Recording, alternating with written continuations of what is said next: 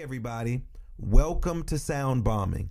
I created this show for people who want to experience a radical, life-changing journey through the sounds of my diverse guests. I hope that each sound you hear on this show will strengthen your faith, encourage your dreams, and challenge you to awaken the greatness within you. Drop the bomb. Drop the bomb. We're gonna drop the bomb. Drop the bomb. We're gonna drop the bomb. Drop the bomb. We come to drop the bomb. Drop the bomb. This is a journey into sound. A journey which along the way will bring to you new color, new dimension, new values, and a new experience.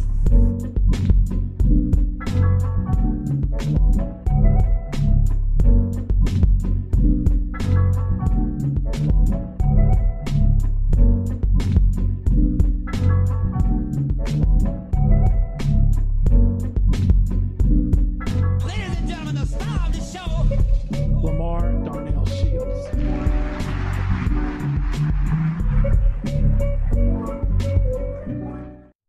Good morning, good evening, good afternoon, good day, whatever time of the day it is. It's always a good time to be here with me in the SoundBalming studios. Again, I'm your host, Dr. LaMarr Darnell Shields.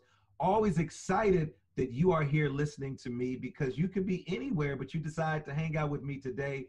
And as the old gospel song says, I count it all joy. I'm excited that you are here because there's so many other shows that you could be listening to. And I know you're not here because I got this fly shirt on. I know you're not here because you like my voice.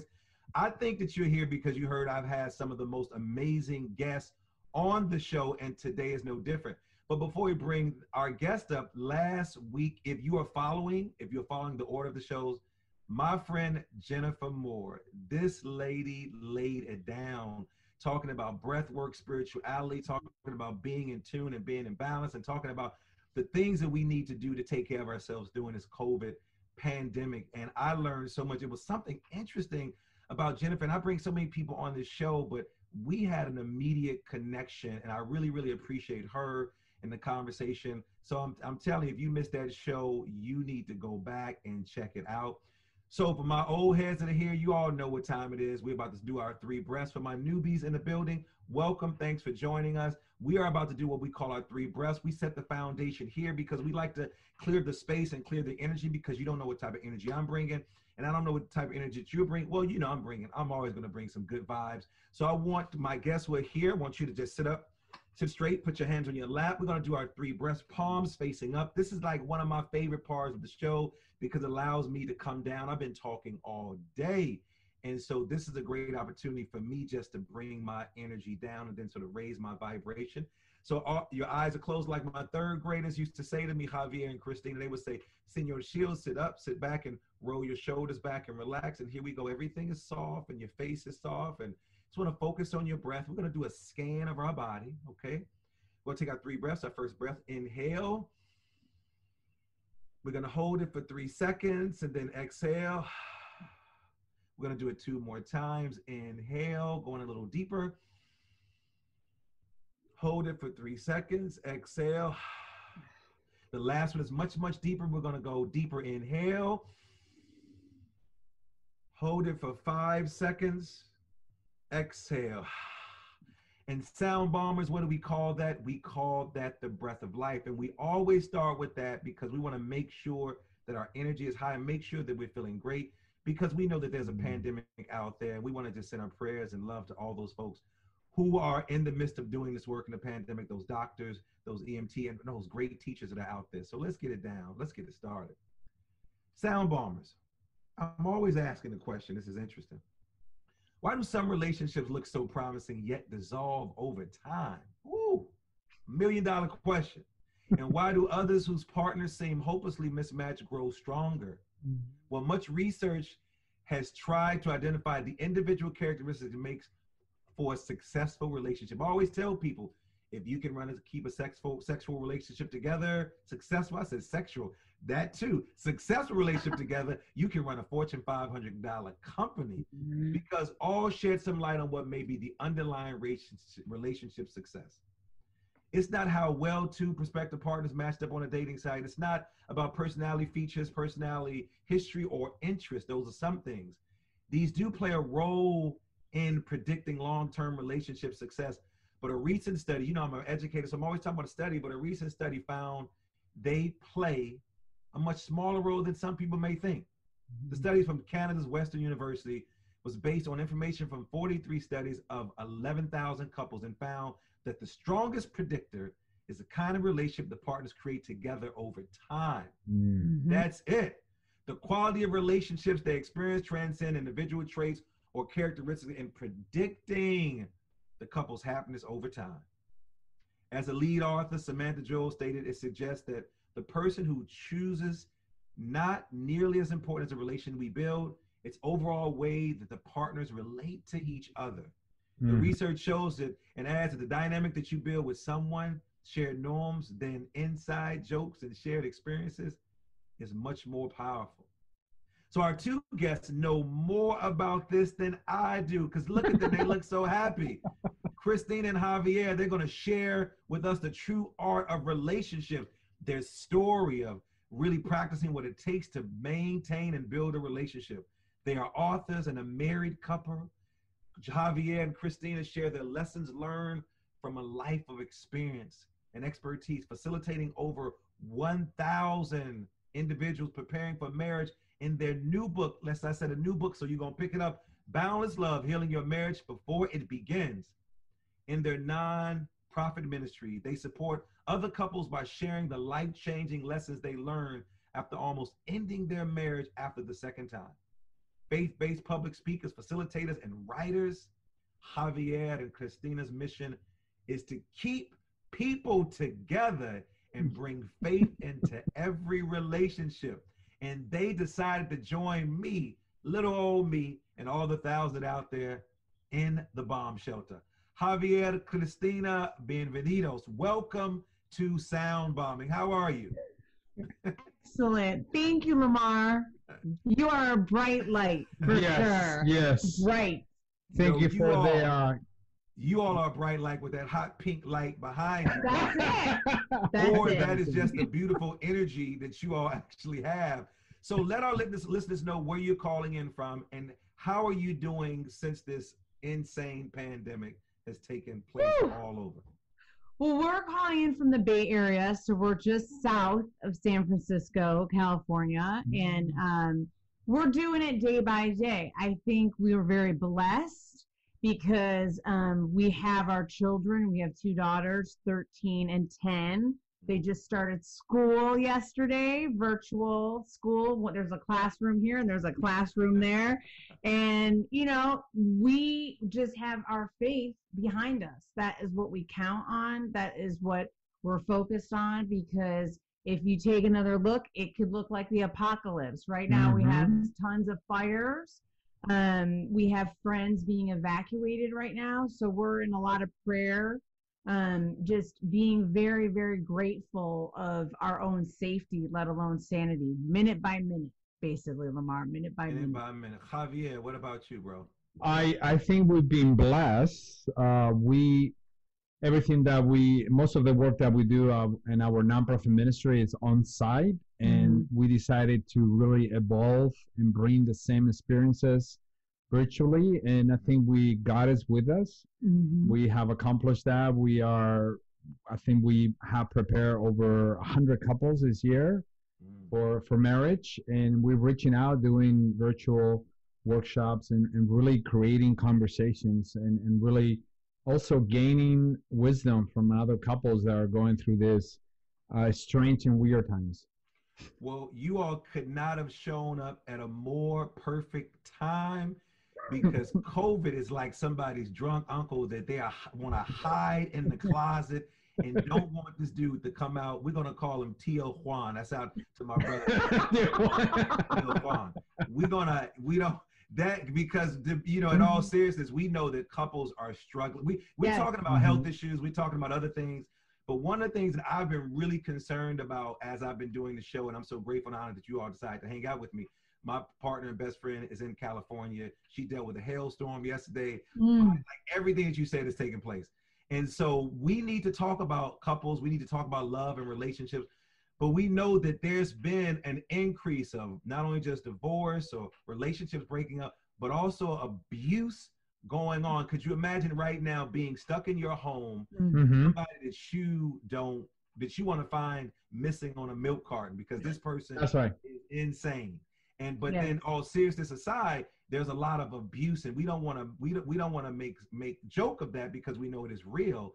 And so the timing for you to be on here is important because most of the people that I brought on to talk about spirit and spirituality and about breath work and a variety of different things, this show is created to really help people elevate what's going on around them. I call you all superheroes and sheroes who have some great roadmaps and some great strategies.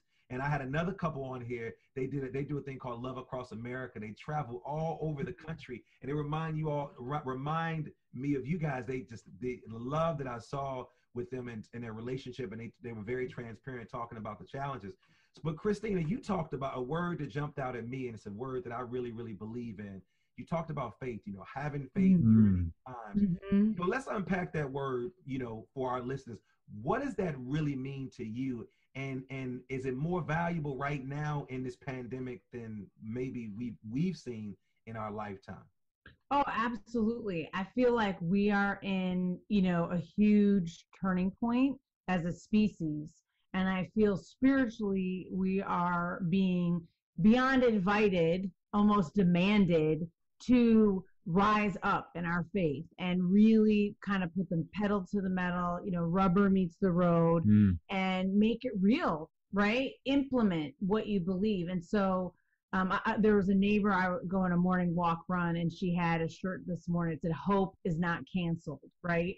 And I love that, right? I really believe that for us, if we did not have any faith as our foundation, our marriage would have fallen apart, and our sanity, right? Our mental health would be even further apart. Because we're not perfect. We have many flaws. We are just open about them because we don't want other people to suffer needlessly, right? And I think faith is around not just believing in a higher power, but knowing that there's a divine design and purpose to your soul and to your life, and that there's meaning to all of this suffering. We may not always know why it's happening, but that's no reflection on, our creator who is blessing us. We are just living through it right now to get the lessons that we need to get. And it's very humbling. It can be very humiliating. But for us, COVID-19 has been about learning how to gracefully suffer and surrender. I like that. That is where it's at, because Javi and I just were saying, you have to breathe into not having control, right? And get comfortable with not knowing, because we're all on this huge eclipse of time where we just aren't going to know what anything's going to look like for a while. Absolutely. Javier, what are some strategies that you have that you've sort of pulled out your toolkit when your faith was tested? Let's just say in your marriage or just personally in other endeavors in your life. Yeah, definitely. I think one of them, and I think this is very hard for men to do, is to surrender. We have a very hard time surrendering to the situation because we as men we want to be providers, right? We want to provide everything from a financial aspect, love, everything, support, and we need to surrender as men and have that faith. And I wake up every day, I say, I don't have the answers, but I know who's guiding me to get there. I just need to have faith and surrender that there's things I cannot control. So that's my strategy, and really looking inward. And I was telling Christina just today, I said, one of my goals by the end of the year is to do major cleaning in my life.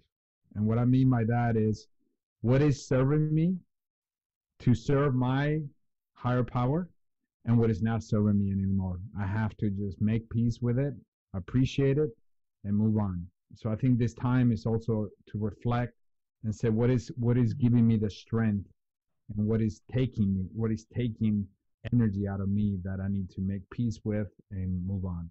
Yeah, I love that, man. I love making peace right now is so important in my walk and in my life and the work that I do, and making peace with the work that I'm doing with my children, my family. I think that's important. And you bring up a good point as men, some of the things that we struggle because society sort of put these labels. None of all of us are set up almost like to fail because all of these labels have been put on us. The woman is supposed to do this, the man is supposed to do those things. And we know now these roles are shifting, and there's a lot of confusion. Like, well, I thought I was supposed to be shopping, or I thought I was supposed to be cooking, or I thought I was supposed to be feeding the baby. And so there's a lot of confusion, and then you sort of see those breakdowns. And I know in the research that was given to me from my producers, I know that no one enters into a marriage expecting it to, and nobody does. So when you all found yourself at your own crossroads doing this work now, because think about this, you're in the trenches, you're doing the work. What were your feelings towards one another? And then how did you shift? What were some of the things that you had to put in place in order to shift where you all were going? Well, I think that we both are doers, so we were automatic drivers. And so what happened was when we hit bottom in our relationship, we just mobilized in the wrong direction, right? Like we were mobilizing to separate, essentially. And Javi was very courageous at that period because he essentially, at that time, he was traveling internationally 50%, if not more. So we had forced separation, which actually was a blessing because it gave us space, right, to breathe and to think through and to reflect.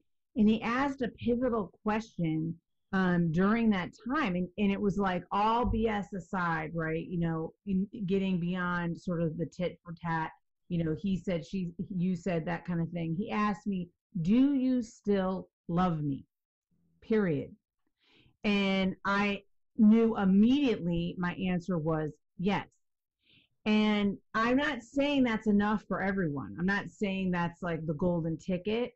But for us, it was this epiphany of we need to recommit then. It was like almost like a rebirth of our relationship and kind of starting from, right, a ground zero, internally doing individual therapy, couples therapy, going to our pastors individually, collectively, surrounding ourselves with other couples in our ministry who we looked up to, and basically saying, this is bigger than us, we need support, you need to guide us, and releasing shame around having conflict.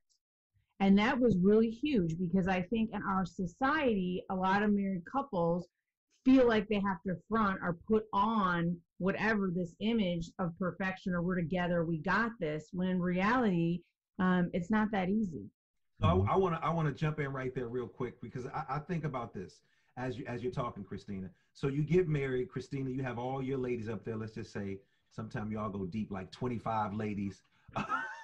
Then we got to match your size. So you got the ladies over here and you got the men on this side, and you come together for this marriage. And it's this whole, all the dresses, the suits, the shoes, all of that other stuff. Right. And everybody's, catering to your needs and they're so excited. And Javier, we looking at Javier like, man, you sure you want to do this, man? You sure? It's interesting how we see the world. But you got that one dude like, man, yes, Javier, you deserve her. Then that other dude like, man, listen, we could be bachelors forever. So you think about the people that come to your space. But I want y'all to think about this because this is what I don't think people really unpack quite a bit. You have them up there during this amazing time and they're supporting you. But when things hit rock bottom, we never call those people. I believe in this village, Javier, we have some connected roots based on what I know about you. And I believe that this village effect of where you have these people come in and they're there to support you. But then when things happen, Christina, Javier, we don't typically call those individuals into our space. Like when we were getting married, we brought them into wedding rehearsals. We brought them into bridal showers. We brought them into everything. But when we hit rock bottom, what message do you have for those couples that when we're talking about you standing at this altar, wherever you are, and you're bringing these people, why don't we then reach out to them and say, hey, this is not what I signed up for. I need some support. We publish a book, so we share everything. Yeah. We meet so many couples, and we always ask them, hey, how many people are you inviting for your wedding? And we have seen, I mean, we have heard from 600 all the way to 100 and so on. Oh, my goodness. I asked them, I said, what is your filtering for inviting people? And they're like, well, some are relatives, some my mom said this, my dad says that. I'm like, okay, great. And I go, let me ask you a question. What will happen if something bad happened to you? You think all those 400 or 300 people are going to reach out and support you? Oh, most likely one. So they asked me, well, what do you do in your wedding? So for us, we had a method, which I don't suggest anybody to do it, but it worked for us. I told Christina, I go, we're going to follow some steps. Javi's hardcore. We're going to follow some hardcore. We're going to follow some steps. Let's put the list together. So we put the list together, and I think we came out, I don't know, 200 something. Yeah, something like that. And I said, okay, out of those 200 people, how many people have we received Christmas cards? Okay, well, that reduced the list from 250 to 170. Okay, great. Out of those 170 people, how many times have we got together with them and break bread with them? Well, that reduced it to another 70 off. Okay, out of those 100 people that we already filtered down, how do we feel when we spend time with them afterwards? When we are driving back home, how do we feel? Do we go, oh my God, they're so great. You know, we had a great conversation. They fill us up. Or do we feel like, can you believe he said that? Can you believe she said that? So we filter even further. And we came with 68 individuals. My venue, where I got married in the church, but the reception, that venue was a villa where it can accommodate close to 2,000 people, and we had 68 people on the patio. So I had a lot of space. But until this day, I think COVID wedding. Yeah, it was a lot of social distancing. Ahead of time. But until this day, I think out of those 68, we're still in touch with 60 people. Yeah, and just know there's still fallout even from that, right? And I think that's what you're speaking to, LaMarr, is that you really want to cultivate this awareness when you're going into your marriage that it's not just about the two of you. You know, in the Catholic Church where we were married, the sacrament is ministered to one another by one another. The priest is a witness. You are giving it to one another. And so in that community, they're bystanders and they're agreeing to support your marriage, right? So I think, you know, obviously there's fallout and, you know, there are things in life that go well beyond and above our control. But I think you're bringing up a really true point, is that how willing are we to be vulnerable, right, about the things that matter? And our marriage and our closest relationship, even in the beginning of COVID, we were saying, look, we need to talk about this because this is like hardcore proximity. Like our whole family, you know, is in 1,800 square feet. We're like got 4 videos going at all time. How are we going to get through this? But I think that you're right. You want to be able to have some awareness going into your marriage about who do you actually trust and can you let down the mask? Can you let it down? Exactly. Yeah, and I think that that's important when you're talking about having people stand up there in front of the God that you believe in front of the faith, in front of the community, and then share these and then not be able to reach out to them. I think we should spend more time really reflecting on that. One of the things I love about my daughters, they're 2 different ages. One is a college, the other was in high school. And my oldest daughter is an artist. Well, they both are artists. One is a singer, one is an actor. And so with my oldest daughter, when she has an event, she wants a whole bunch of people there. My youngest daughter, it's about, she's very specific on this person, that person, and she's really into quality. And I think your formula, you know, all jokes aside, Javier, I think it's a great formula. And it leads me to my next question then. Well, what is one of the ways that couples can prepare for marriage or know that they are in their quote unquote right relationship? Because that's a preparation, the wedding, the big thing. But what are some things should we be doing, looking for as we're choosing a mate, as we're choosing someone that we expect to live together with? What are some of those things we should start looking for? So I think one of the biggest things, you know, for us was in terms of values and faith. So if that, you know, you really need to know what your non-negotiables are and what you want to base your relationship on. So for us, I think that was really clear that through our own past individually, I mean, we're from very different backgrounds. We're a bicultural marriage. We we do have a similar faith background, but we're both kind of rebels in our families with our faith. And so if that got attracted, but the point being, that's what made him sexy, huh? That's right, of course. I have my own Javier Bardem. He's right here. But thank you. Yes. But the point being is, that core belief system is what's going to surpass anything. So, when you're raising children, if you choose to have them, Javi and I have the same values about how we want our daughters to dress, for example, or how we want our educational goals for our children, for example. How we want to celebrate holidays, or how much work is a priority over family, those kind of things. So you need to know yourself enough to know your values to then be able to attract and seek that. I think the problem is when and this is definitely, I think females, as women, were socialized so much around, well, I need to be sought, or I need to be, a man needs to show he's attracted to me. I need to prove that I'm beautiful and worthy of this male gaze and attention. But in reality, that's kind of externalizing the truth. Like, the truth is really internally, and who you want to attract is really valuing what's on the inside. And I think that, is a key piece from my side of what you want to go in with. But I'm sure you have a different opinion. Because I think my opinion goes towards the men. I always ask men when they come for our retreats is, what are the strengths that you see in your significant, the person that you're going to marry to? And some men kind of go, well, and they start thinking, well, I want her to be this way. And I'm thinking, no. What are their strengths? What are the gifts that you see on your lady? And they start thinking, and they're like, God, never thought about it. I said, well, that's what you got to look for, because if you look into the beauty of someone, that means you want more of that beauty. You want more of that strength to flourish and keep growing. But if you want that person to cook you dinner, to, not to check the credit card balance once in a while, not to tell you to buy that car on a lease, to do things like that, then sure, there's women that are very submissive and they're willing to do that. But you're not looking into the beauty and the strengths of an individual that you're going to help them and support them to flourish. So when I look at Christina, I'm like, she's a gold mine. I from the longest times I keep saying, you got to write a book. You're amazing. You're such a great writer. You're such a great speaker. And I always wanted her to flourish. And I always told myself, if I have to sacrifice, I will do it, because just the fact that she is growing as an individual, bringing peace and love to my heart. Is there a moment in life where you all felt like you sacrificed to be one?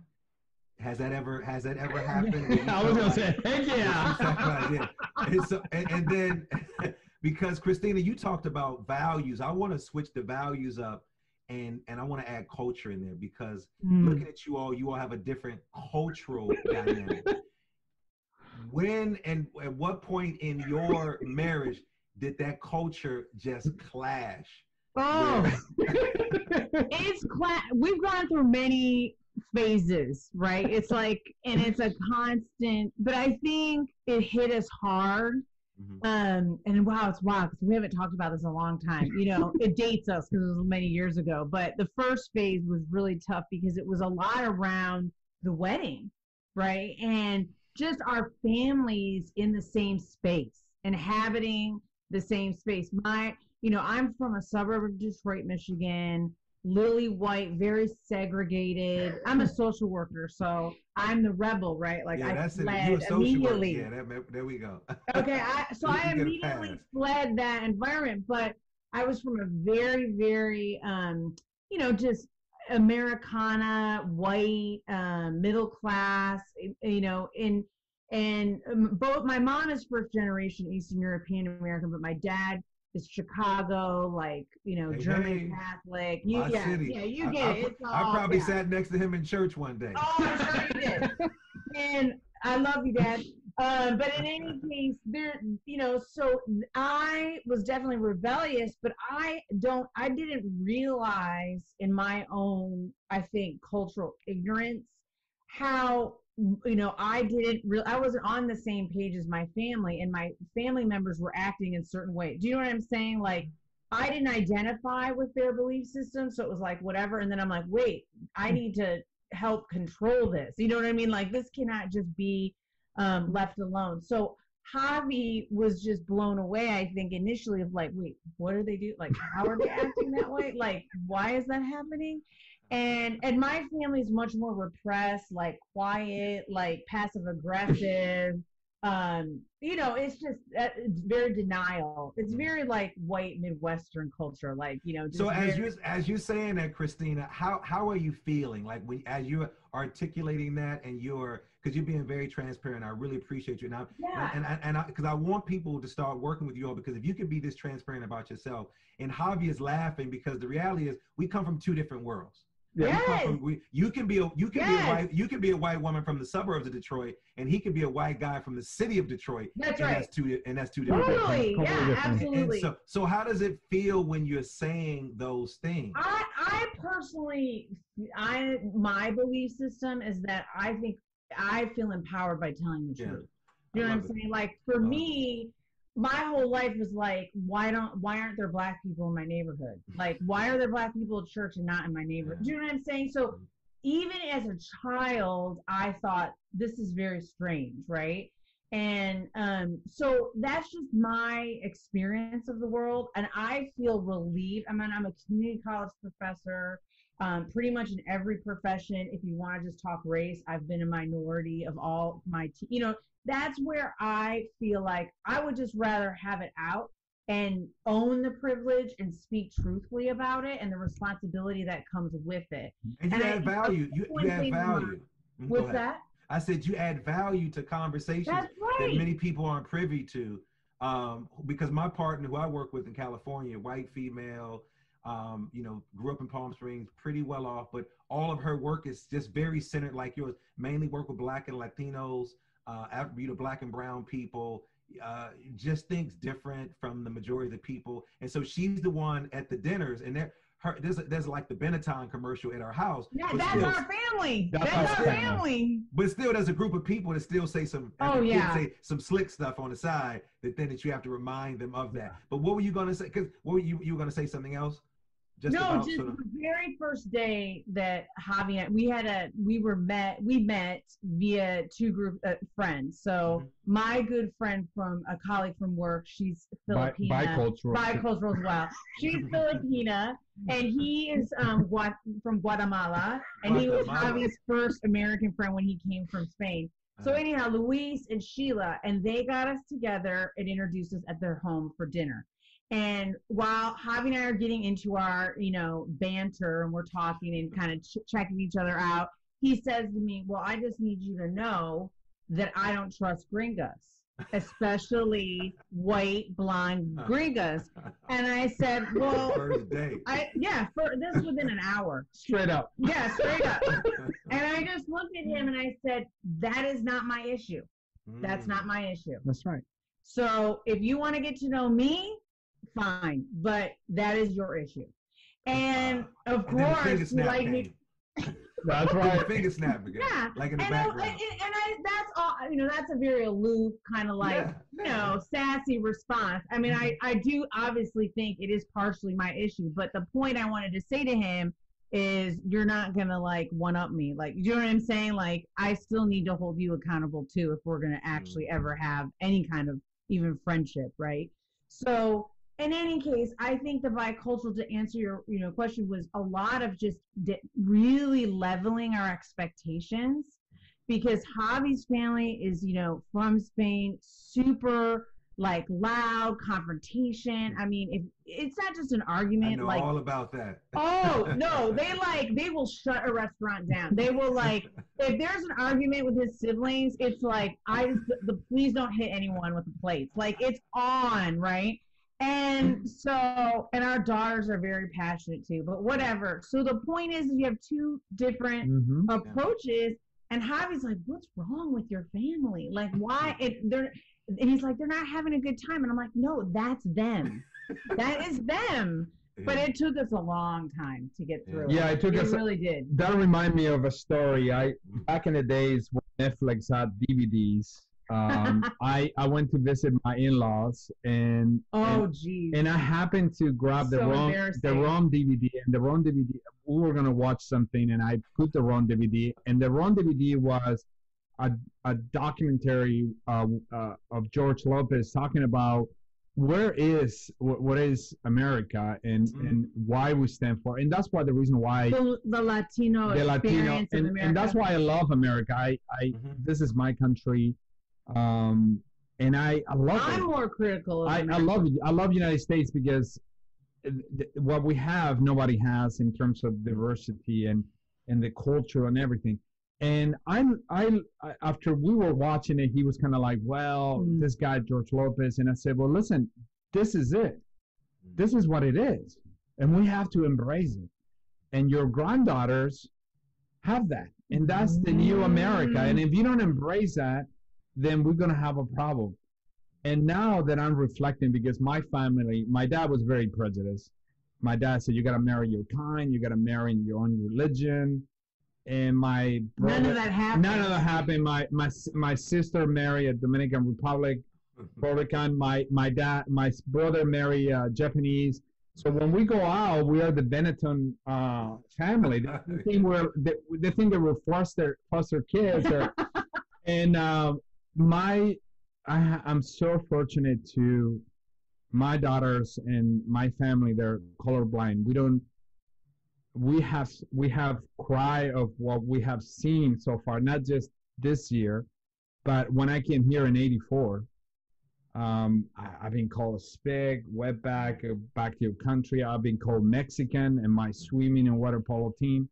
So I went through that, and that made us stronger together, because we gotta let go of that hate and that ignorance, and we gotta come out and walk strong of who we are as a family. And I think I'm so fortunate to have everybody in my family that for us, race is not an issue.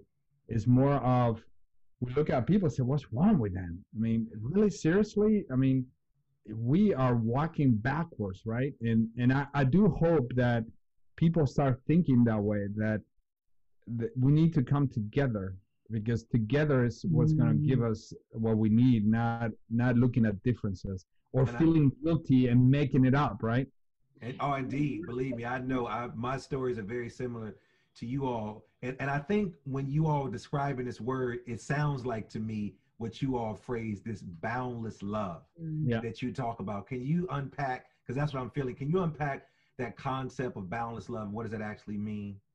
I think what we experienced when we had our breakdown to breakthrough moment, that pivotal catharsis, crisis in our marriage, was that, there were so many layers that needed healing. It was our individual, childhoods, our families of origin, as well as our differences, bicultural and otherwise, and also gender differences, right? In terms of just how we view the world, and really diving into all that. And so I think we feel that our faith is what created that bigger paradigm for us, that bigger, it's almost like a stratosphere. And it feels like our love is bigger than us, right? That our union and the way that we can heal each other and ourselves through our marriage is in that faith, which feels boundless, feels way bigger than us. And we also feel that without our faith, we would not have survived it, point blank. So faith is one of the things, is the glue between the two of y'all that really, really make. Because, when you talk about faith, you also have to have faith in your family. And I know you all talked about your family. When you do get married, I don't think what people realize, you're marrying an entire family. You're marrying ancestors that you don't even know. Like that's right. That's right. Things will come up. That is true. Because you can look at a picture of a kid. Let's just say, Javier, there's a photo of that your daughter think it's you, and you're like, no, that's your grandfather. Like, no, that's your. And you've never met this guy, but your mother said, no, that's your uncle. and it's a part of who you are. And I think we forget that not only do we have those people that are up there with us that are getting married with us, but then we also have those families that you just said. I was just watching the movie Pozzoli. I don't know if you saw this movie. The woman is actually out of California. It's a great film about a Mexican dish. It is a funny film about Latin culture and how this young lady became a vegetarian. Now, you probably know, Javier, being a vegetarian and being a Latino, you know, sometimes that don't go well. And so the whole story is about her shift and her change, and nobody really accepted it. But the beautiful part about this film, Pozzoli, is it's a dish is that she was hiding a part of who she was. Yeah. She was in denial, and her abuelita, as she talked about, was this wise woman who never went to college but was wiser than anybody else. And because she had intellectually grown up, she tended to neglected her family. And what I'm loving about you all, you said, even though our family is doing this, they're part of who we are. They're my children. They're part of my, and that's what I think, sort of that concept of that balanced love that you're sharing, I think is very, very important, because people need to know that those families. Now, I want to talk about some of the people that you work with. Now, I want you to be great, because we having a good time. I'm sure there's some couples that you just said, listen, ain't no miracle in the world gonna work.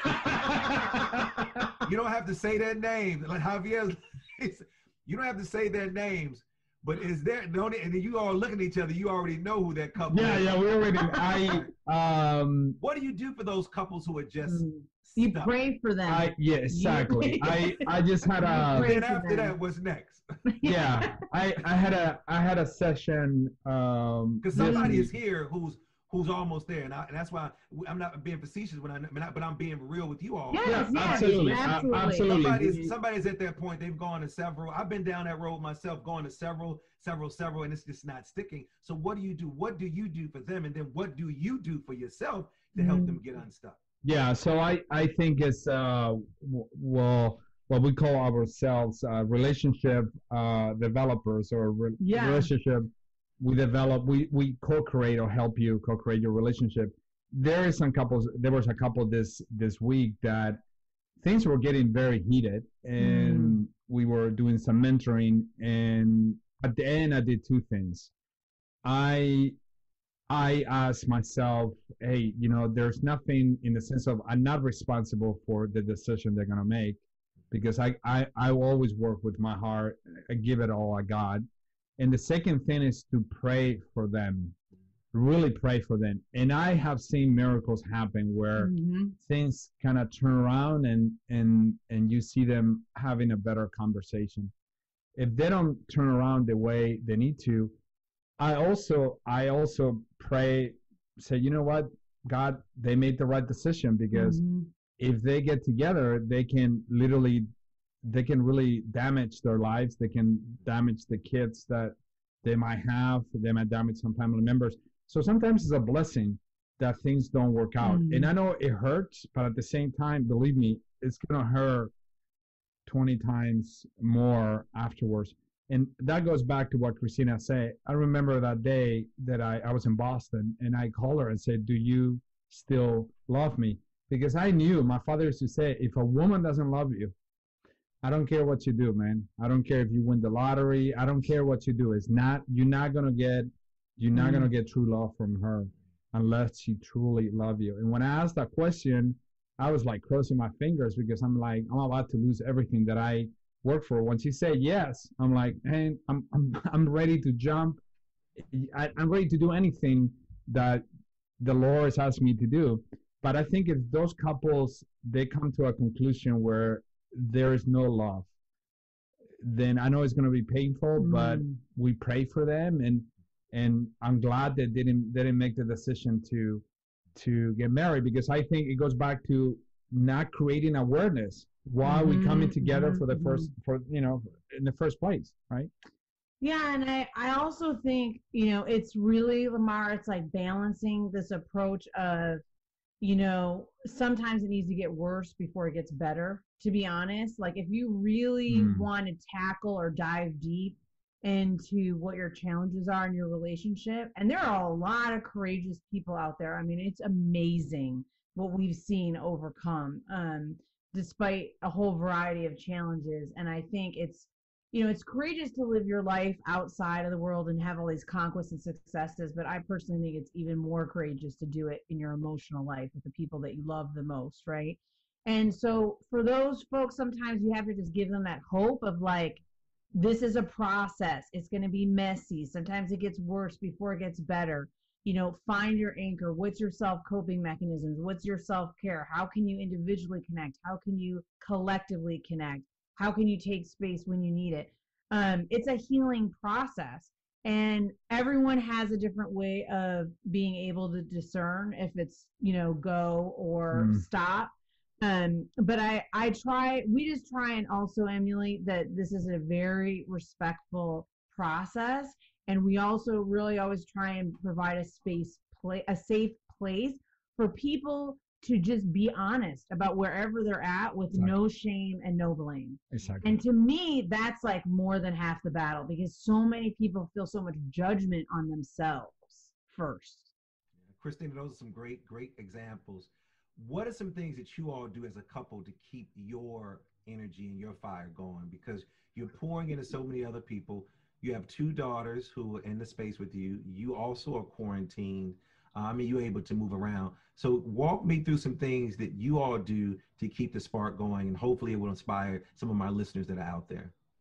Well, Javi's very spontaneous, but a lot of times he's like, let's go, take off, you know? And so that is I'm not like that. I'm more of like a planner, and he'll be like, let's just go. And I'm like, okay, where are we going? He's like, I don't know. Let's just do something.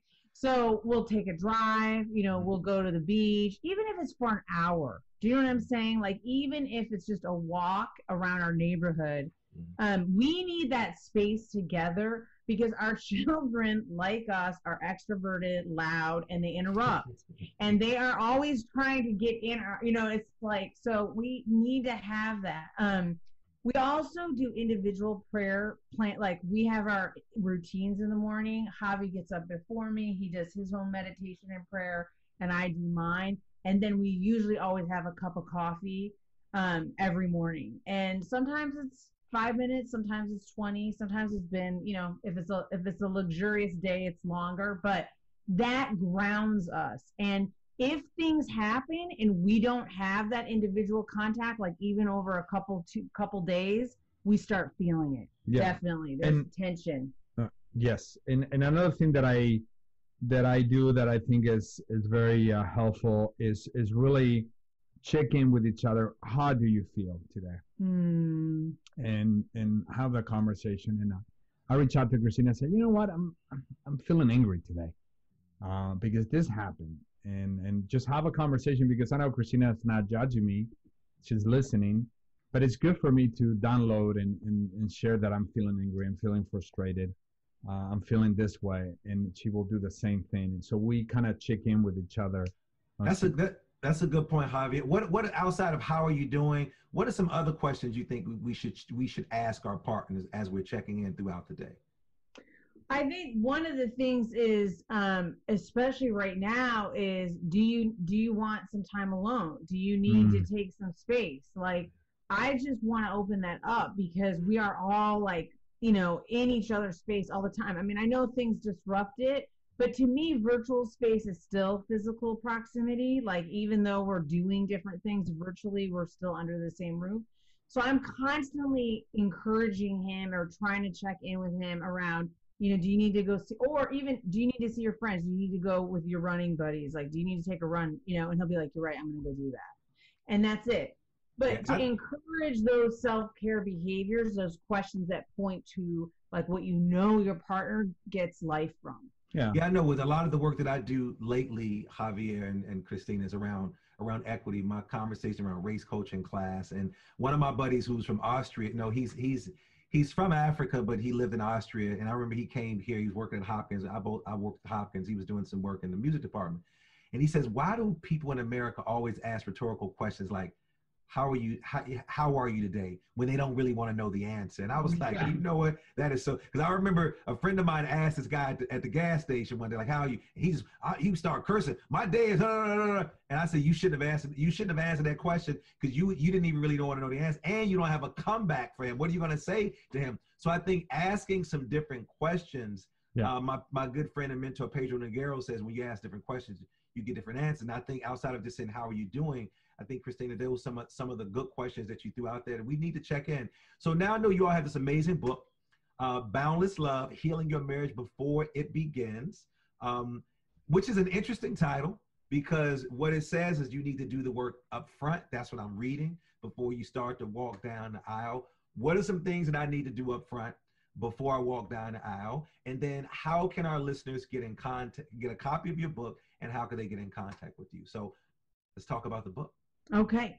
Well, I think there's 12 chapters and we really take it step by step. And the structure of the book is each chapter has my point of view, and then also the second part of the chapter, or vice versa, has Javi's point of view. So you have a female male perspective throughout, and they're very distinct, but on same themes. So some of the themes are around self-discovery, similar to what we were talking about before, like knowing who you are, what you stand for, what you believe.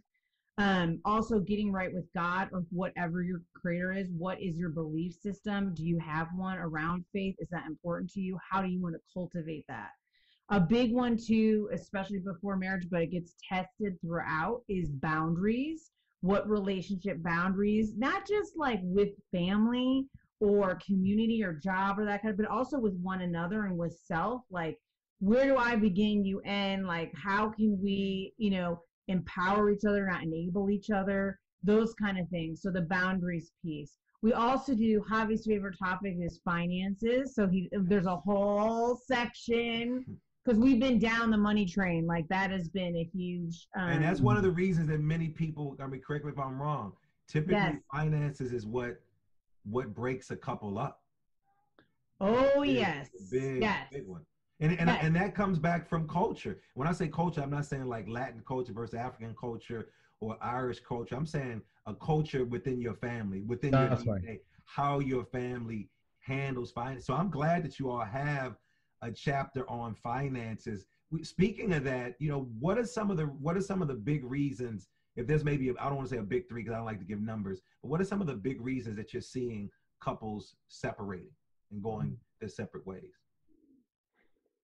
I do think financial stress is huge. But I also, within that, LaMarr, I think it's also like gender role, like tension. And so right now, we have a lot of nieces and nephews who are either engaged or just married or like on that road. And we can see it a lot. Ironically, the young men sometimes have a harder time or struggling around their career, where the females are just more stable economically, etc. So that creates a very interesting, right? Like it upends some like social norms or gender stereotypes. So I think that's also part of it. We see that maybe it's like, well, I'm not going to propose to you, or I don't want to get married, because millennials are delaying marriage or they're not getting married at all, and statistically speaking. And so they're like, well, I'm not settled, which means like I'm not economically secure. Yeah. So I think that is a definitely up and coming thing. But I also think like we see a lot, because we are faith-based, of one believer with a non-believer. And that is very challenging. It's interesting because I hear people say this all the time. Well, when we get married, he's going to start going to church with me. Or that's right. Oh, yeah. Oh, he's going to start going to the mosque with me. If that person, and not saying it couldn't happen, but I think it does. So I'm so glad you brought up that point. My last question for you, and I wasn't going to bring, you just brought this to my attention. Let's talk about your own family. Does your family members come to you? Do your family members come to you? No, they avoid us. They avoid us. Like the plague and like COVID, huh? Yeah, exactly. So they try to stay away from you when it comes to sharing. It's so funny. It is funny that we're just family to them. We're just family to them, and I think what happens is, for us, we never thought when we got married that we were going to go on this journey, and suddenly we're going through this journey. And a lot of people say, "What? You're going to write a book, and you're going why do you want to write a book? And you're going to open up a nonprofit ministry, and you're going to do this." And we're like, "Yeah," and they're like, "Yeah, sure." And as soon as we start doing it, they're like, so it's like, and I'm very candid with my family. I think you start flying in a higher altitude, and then for them it's just they're in their zone, so they don't relate to what you're going through. So we do have some nieces and nephews that come to us. They're interested in the work that we're doing. But my older brother, my older sister. So, speaking of older brother, like, where am I? Where am I in the book? They don't really. So is there a moment where you feel two things? Has anybody in your families feel that you're judging their relationship, and has anybody on the other side felt like that they're judging towards you, like they're looking at how you all behaving, like, well, your marriage is not perfect, and why should I listen to you? And you're looking at somebody else's marriage in the family. Is there that banter going back and forth that you all have ever had within the family? I don't think it's so much of judgment. It's more of like, why would you want to air your dirty laundry? Like, why would you want to put yourself? Yeah. Why would you want to tell people all that? Yeah. You know, or probably because we want relationships to work out. Yeah, absolutely. Thank you. Yeah, yeah. So we needed to be very careful in the book in terms of from a legal perspective, because there can be some issues there. So we were very careful on that. Yeah. Because writing a book when you open.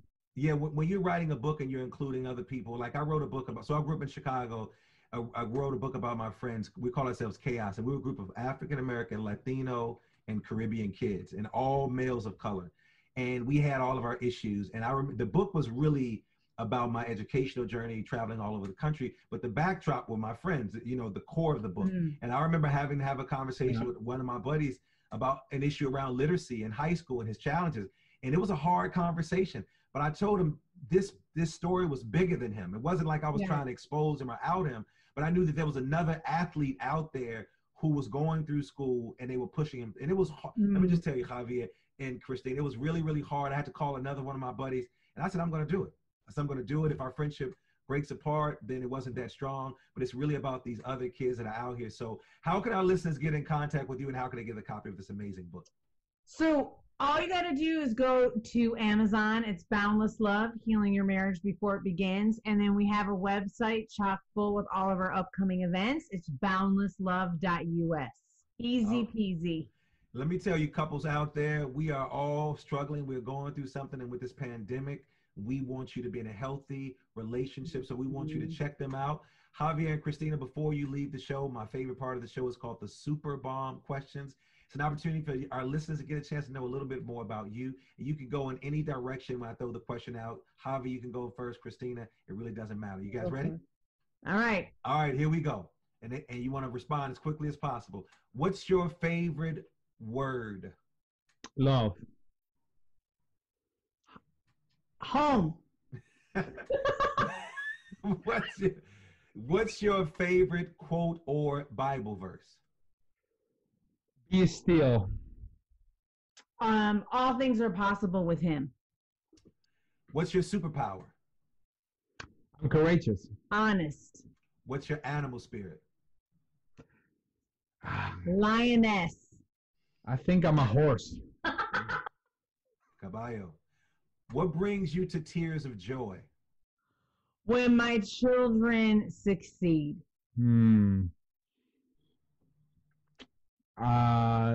Same here. I think our daughters, the way they're growing, they're amazing young ladies. Well, they got amazing parents. What brings you to tears of sorrow? When I see my parents in pain. Yeah, suffering in my family. What do you both wish you had more time to do? Read. Run. Run. What deceased person would you most like to meet or get advice from? Abraham Lincoln. Jesus. What is one of the best or most worthwhile investment you've ever made? Married a Spaniard. Whoopa! I guess marrying a lady from Michigan. Detroit City. Baby. That's right. Yes. Detroit City. So if you were in the Mrs. America or Mr. America talent competition, what would your talent be? I think reading poetry. My poetry. I'm definitely a 3-course chef dinner. Yes. I can definitely do fine dining for you. You can burn in the kitchen. Oh, Yeah. his paella is dope. But it tastes good. Oh, I love paella. Oh, I love paella. Well, listen, Christina and Javier, I love the love that you're spreading across the airways and across the universe. We need more couples like you all to keep us together. I want to thank you for joining me today and taking some time out of your busy schedule. I'm telling you all, go check them out, pick up their book, send my love to your daughters. Thank you for joining me today. Thank you. Thank you. LaMarr. Thank you so much. God bless. Thank you. God bless. And I also want to thank my amazing engineer, my Haitian brother, Alexander Blanc, my super duper producer, Nicole Klempaka, Supremacy for our theme music, and all of you for listening. We cannot do it without you. Make sure you subscribe. Go check out our new YouTube channel. We have all the videos that are there. Leave a comment. Stop being stingy. Share me with all of your friends. If you want to know more about me, you can go to DrDRLDS.com. And as always, believe something wonderful is about to happen. And that some people miss the message because they're too busy looking for the mess. Thanks for tuning in, and do something for someone other than yourself today. You've been listening to SoundBalming. Peace.